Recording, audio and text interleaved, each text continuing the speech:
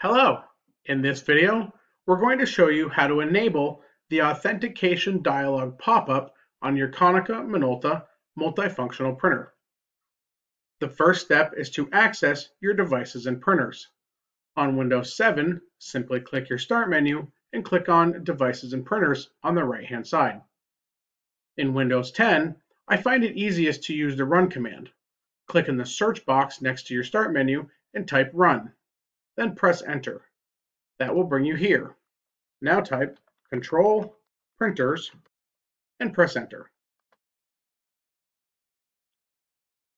From the Devices and Printers screen, you're going to right-click on your printer and go to Printer Properties. Now, click on the Settings tab. From here, you're looking for the box that says Authentication Settings. We're going to click on the pop-up Authentication dialog when printing button and click OK and apply. Now, when you print a page, you get this dialog asking for your account track, department name, and password.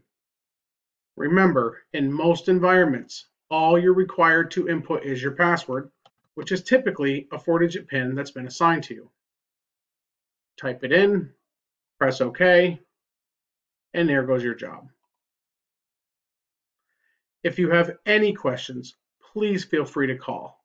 We are here to help.